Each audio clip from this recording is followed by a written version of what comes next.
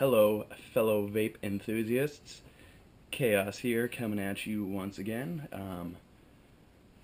Sorry about the hard light coming from over in this direction. My friend or roommate has a wonderful African violet over there that needs its proper sunlight. And since we were indoors, she has one of those great sunlight lamps, and it's finally started to flower, so we're not going to mess with that at all. Fortunately, we'll have to deal with a little bit of hard light coming from here. Maybe I can fix it in post, who knows. And I do apologize if you can hear the road noise coming from this direction. That is because the road is about 30 feet that way, so yeah, I do apologize for that. But on to why we're here today. We're talking about some vape and some drinkies and all sorts of good stuff. Let's start off with the drinks, I guess. Got Smith and Ford hard cider here. It is awesome. It's very tasty. Let me take a sip here. So good. I think this is the second time I've had a cider in my videos. So as you can tell, I'm a pretty big fan. The only thing I am disappointed in is that I'm drinking this out of a can. I am like a hypocrite. Granted, it's delicious hypocrisy, but I'm a hypocrite because I always rag on craft companies that put their delicious beverages in cans because it wrecks the flavor. It gives it this tinny flavor. And when we start drinking barrel-aged craft beverages, you realize that, wow, you really can taste the metal. Even in a glass bottle, you can still taste a little bit of metal in that dryness and that aftertaste. But nevertheless, it's a really tasty beer. Yeah, awesome. It's a really tasty cider, and if you do get a chance to buy it, I would suggest doing so. But on to why we're really here. On to what this is all about. Vaping and the lovely awesomeness of vaping.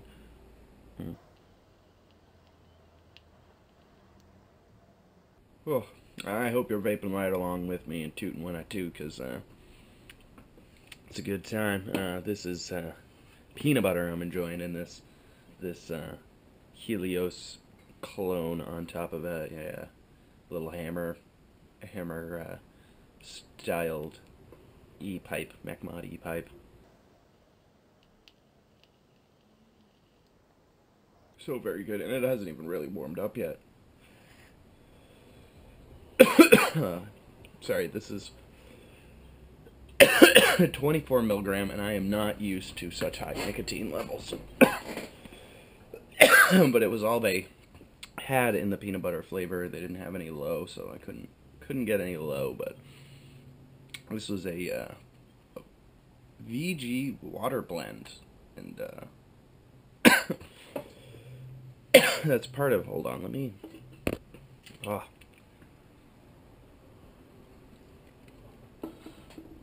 Let me put this down for a little while. That's part of what I wanted to talk to you guys about today is the disappearing act of PG and how much of a bad rap it's been getting lately, and how much people aren't using it anymore, I guess, is the overall theme of this. You know, a lot of these custom blends, with the exception of going online and buying it online, but all these, at least where I am, and vaping really hasn't reached its peak like it has in places like California and Florida and other parts of the US, and even, you know, I watch like Todd's reviews and things like that, and I see people in other countries with more availability, more brick and mortars and things like that than what I have here, and it's a little discouraging. But at the same time, it pushes me to want to learn more and gain more, and then pass that knowledge on. So my experience at brick and mortars is usually, let's buy a couple things, maybe a couple bottles of juice, maybe a Clearmizer or something to support them, but I'm also there to, and I know this is going to sound wicked arrogant, but I'm there also to educate them, because as I've heard multiple times, I'll walk into a shop and they'll, whoa, I've never seen that PV before, and it's something simple like you know, my Sid or my eye taste, you know, and like um, things like the eye tastes are now, the last shop I walked into, the guy's like, oh yeah, I have that in one of my books, and he pulls out an Anakin book, and it's got like all the Anakin gear. So I'm like, okay, so this guy's gonna start carrying, cross my fingers, this guy's gonna start carrying Anakin. um, so I said to him, like, the MBV2, man, you can't beat it. It's like the next step up in regulating devices. You know, he had mentioned about how he had bought, I think it was a spinner or a twist for his wife or whatever, and was really impressed with that. And so I said, you know, okay, this is the next logical step up from that. You know, maybe even a Sid might be a little bit more advanced than a an eye taste, just merely for the range and the overall design and everything. This is a little bigger of a step up. You know, you're starting to put your own types of batteries in, things like that. But I'm digressing hugely. Yeah, liquid. When I first started, it was like PG was the place to be, and that rhymed. Wow. Anyways, I was doing 80/20, you know, PG being 80 and 20 being VG, and yes, I have stepped down from that. Now I'm running 50/50 blends, about gonna push towards higher VG, but the one thing I've noticed is flavor decreasing, you know, and that was the other thing I noticed with all these shops carrying blends like this one, which are water and VG, distilled water and VG. It has more flavor than just 100% VG juices, but not as much as PG. I don't know why, but it definitely doesn't. And I mean, it could be the steeping times are different. Maybe I need to steep them for longer or something. But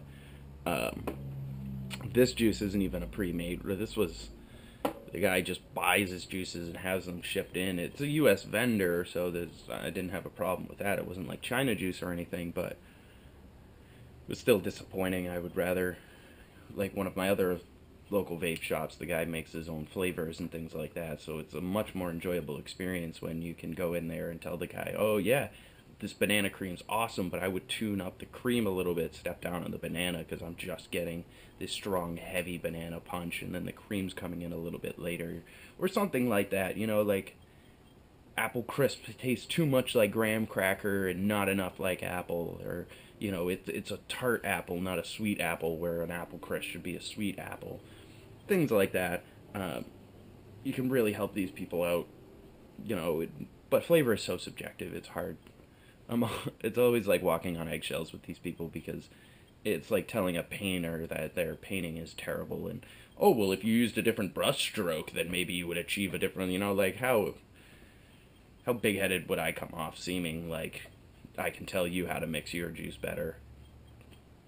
I just always try to be helpful, I guess, is the overall approach I have when entering in a vape shop, and chatting with the guy, you know, or woman, whoever, the owner. I love chatting with the owners, because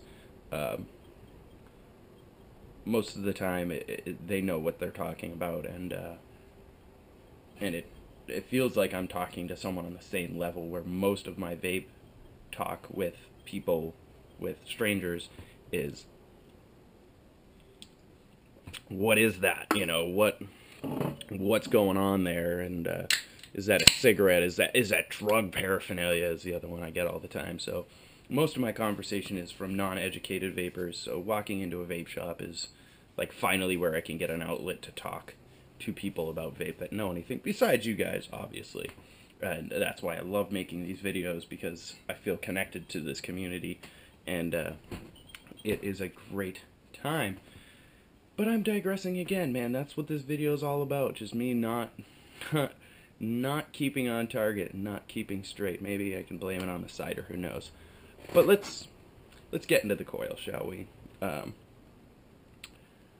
calling this the Happy Accident Coil, and I will mention that I had shot a segment on how to wrap the coils to get them started, and What I did not know is that the camera wasn't rolling, so I don't have any of that stuff. And I do have like the second half of it, which is the installation of the coils and the wicking and all that stuff. So instead of going back and taking my whole build apart and everything else, and then lying to you guys and saying I'm vaping the same build I did in the video, oh man, it's tasty, and it not really being that same build, I feel like that wouldn't be fair to you. So this is the actual build I built in the video. I just won't be able to show you the beginning part of me wrapping the coils, and to be honest, you don't really need to see it. If you don't know how to wrap coils, then don't watch this rebuilding segment, because it's not for beginners. It's not for first time vapors. It's for people who know how to build, say, a nano coil. If you can build a nano coil, you can build this coil. That kind of knowledge is what you're going to need. So what I actually use, so you have an idea, because that is also information that's missing, is I used a 3 30-second drill bit to wrap the coils around. I used 30 gauge A1 Canthal to create the coils, and I did 5 wraps. Not that it makes a difference, because everyone has a different experience when wrapping coils, and they'll end up getting different reading, but I ended up getting like a 7.9 something. That is actually in the video. I actually attach it to the ohm meter and let you know the resistance. But yeah, I built 2 identical coils, and then I actually squished them. That is in the video. You see it getting squished, but that's an intentional thing to kind of flatten out the coil. And my whole idea with this build is I noticed things like in the dragon coils, and then I started getting into like super nanos and nano coils, and into the cotton cloud experience. And I realized that it's not always that there's a lot of different things of physics going on inside these coils, and the way the coils are built and the way they're wicked will change the vape experience, and it allows you to tailor your vape experience to what you want. So you know, like the super nano, where your heating element isn't very large and you want a lot of air to get to it, sitting it on top of a cotton cloud is a good idea, and so is this. And some of the other coils I've been playing around with, like most of the coils recently I've been shown, my intent has been to heat up the wick as much as humanly possible, and that was my thought with this coil, or why I continued to pursue this coil, was because it created this large heating surface area that would sit on top of the cotton and really just produce some good flavor vapor. How I found out about this design and this build was actually an accident, and hence why I call the coil the Happy Accident Coil. I had built a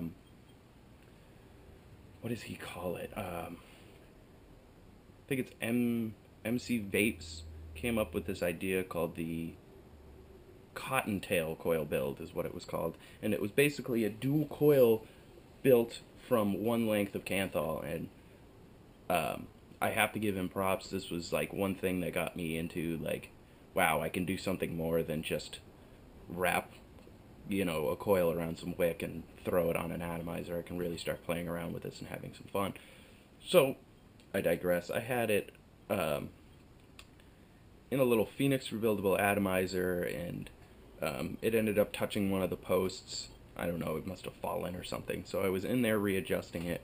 I had the coil with my pliers. I'm kind of moving it, and then my finger slipped, and I ended up squeezing the whole coil, and then, you know, it just flattened that coil right around the wick, and I was like, oh, this is terrible, this is awful. And I'm looking at it, I'm like, ugh. And then I'm like, well, and I started to squeeze the coil and just kind of squeeze it and like set it so that each individual wrap had a good distance between it. And then I started vaping it. I'm like, why?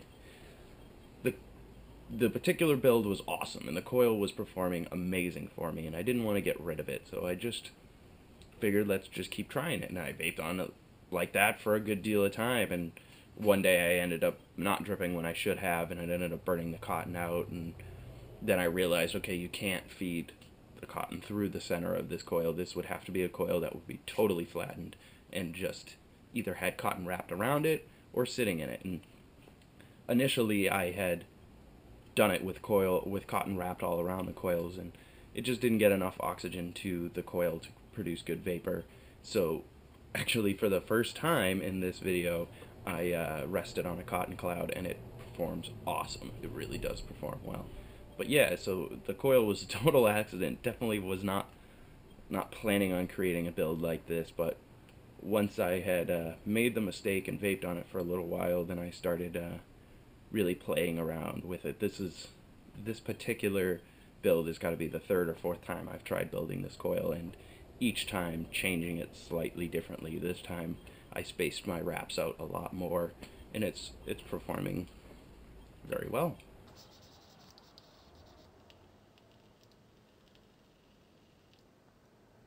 Like I said, just crazy flavor. Not the most amazing vapor in the world. Again, it's a 0.7 build. It's not in the low side of sub-ohm, so lower you go, the hotter it's going to be, the more vape.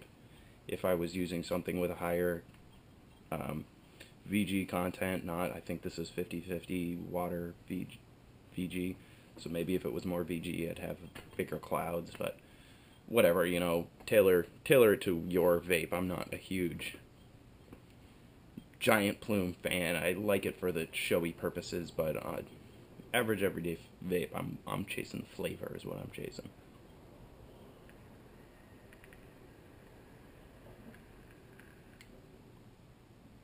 So yeah, it's an awesome coil.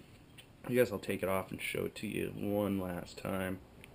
Not that you won't be able to see it in the rebuilding segment, but yeah, I feel like I'm rambling, and this video has definitely gone on long enough. So thank you guys for watching. I encourage you to continue to watch through the half of the rebuildable segment, I guess. Yeah, post, comment below. Feel free. I try to respond as quickly as possible, and you know, I'm willing to give you information on whatever you need to know, and just chat in general, you know. Alright, sorry about that, guys. I had the thing mounted.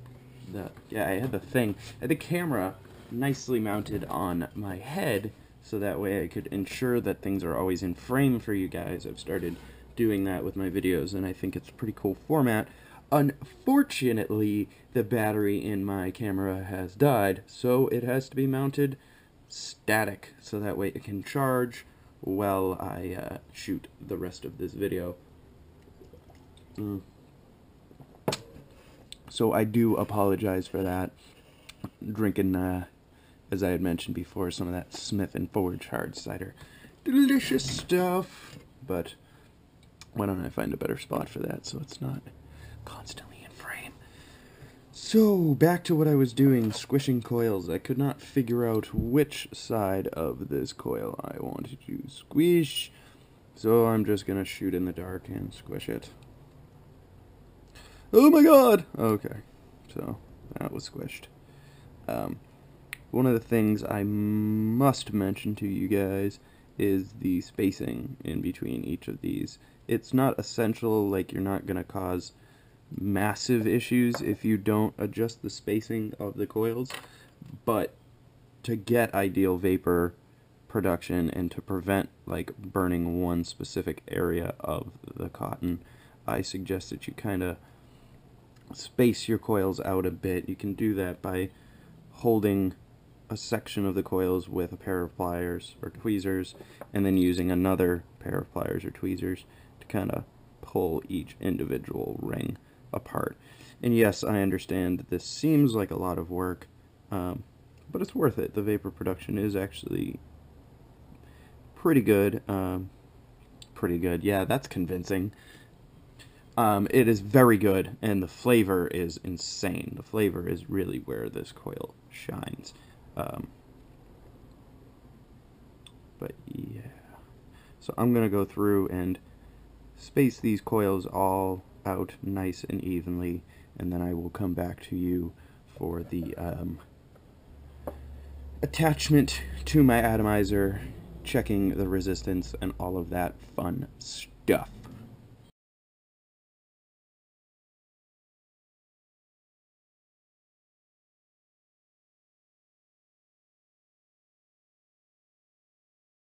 So as you can see, we've got those coils spaced out nicely now. If you did see my sneak peek, you probably saw version 1, which had the coils much closer together. It's all up to you, really. So let's take my dripper here off my Kato hammer clone. Screw it right on this ohm meter, and then slide your posts in. Just slide them in.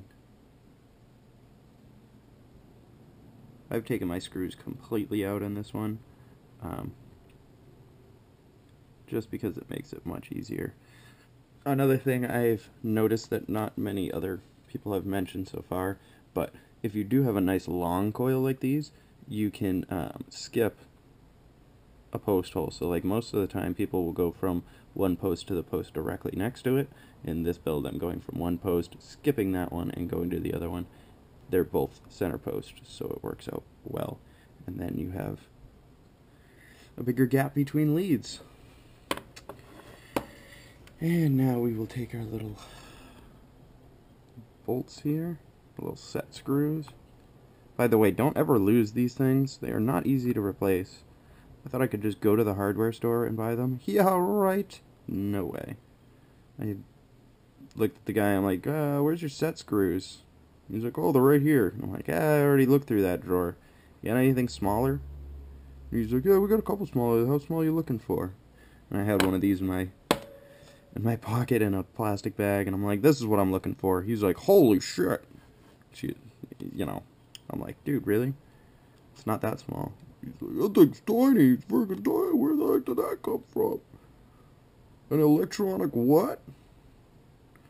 Yeah, buddy. That's why you work at Home Depot. No offense to anyone who works at Home Depot. I'm sure you do an excellent job. But not at my local one. Now I'm just kind of positioning these coils in like any other coil. You do not want them to touch your posts whatsoever, or your base, or anything, really. Kind of want to just keep them nice and flat and not touching anything. Kind of like that. See, that's a good coil placement. It's in there nice. Tighten that sucker down. Be very careful because it will snap. And then we'll just pull these leads out of the way and slide in the next coil. This one goes in there, and this one goes in there. Perfect. Okay, so let me actually do that more on camera again. You kind of want to try and, once you get that lead through both sides, you kind of want to get it up and out of the way of the other coil so it doesn't slide in between or do something silly. And then just put your other two set screws in there with the little tool provided. So another thing I hope I never ever lose is this tool, because I've never seen such tiny Allen wrenches.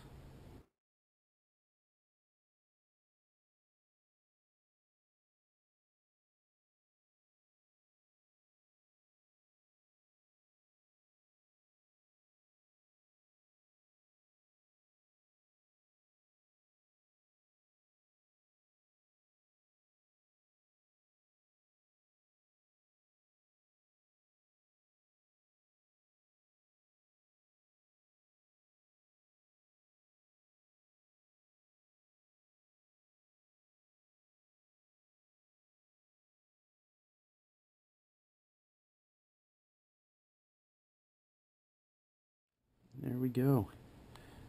Let's just trim these leads now. Get in there nice and tight. Freezing. And just clip off these wires. Boom. Don't play games with me. There we go. Clip another wire here.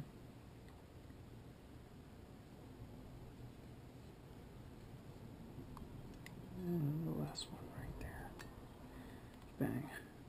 There we go. Now it's all nice and cleaned up. Got all the coils in there. Kind of tighten and straighten them down a little bit.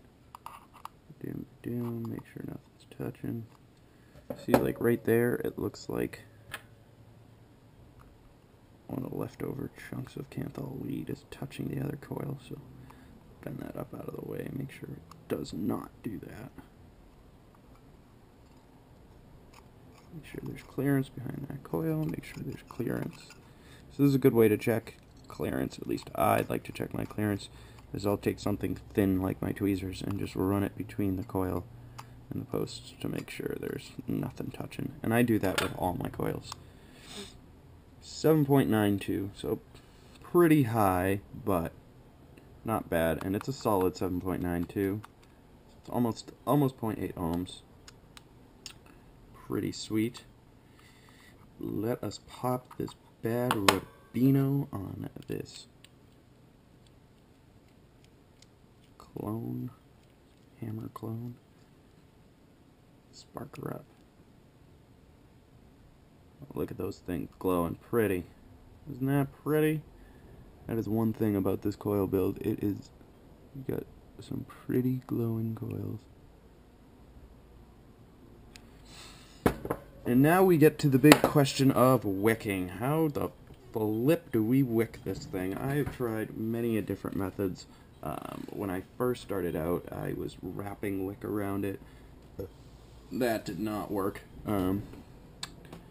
Did many things. I'm gonna try, and I'm doing this, do not know why, it's a terrible idea, but I'm doing it for the first time on video. I'm gonna try a straight cotton cloud, just a regular, ordinary cotton cloud. The last thing I did, and what has been somewhat effective so far, is building almost like a cotton cloud and then wrapping a chunk of that cotton through the gap we have right here between these posts. I was taking the cotton, filling it all under here, wrapping it over and laying it on top so that the sides and one of these sides was exposed to oxygen, because you have to have a certain amount of Kanthal exposed to oxygen or you're not going to create any vapor. You're just totally drowning it out. Almost like when you put too much wood on a fire, you need oxygen to create smoke or vapor. You can't create smoke or vapor without oxygen. So I'm just taking a chunk of cotton here, kind of fluffing it up, getting it nice and cloud-like, and we will just slide that right underneath there. Not much cotton, doesn't require a whole lot. Just enough to kind of, nice little cloud for the coil to sit on.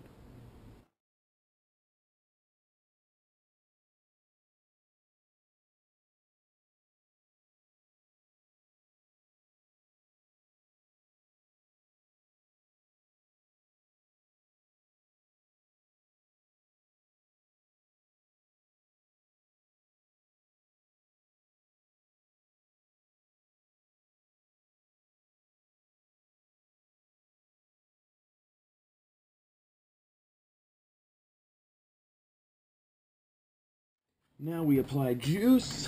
Give me one quick second. Go up here. Peanut butter. Don't know if they put food coloring in this or not, but this is the weirdest colored peanut butter I've ever seen. But it is pretty close in flavor. If we had smell-o-vision, I'm telling you, all you would be smelling right now is peanut butter, because the juice is peanutty.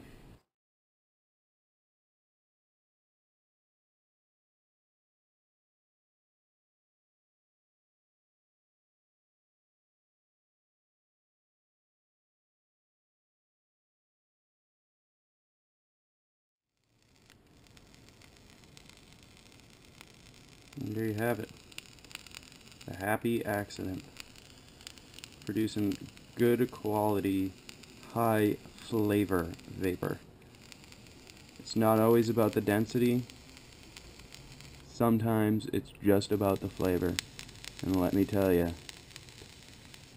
this coil definitely produces that. So, thank you for watching, and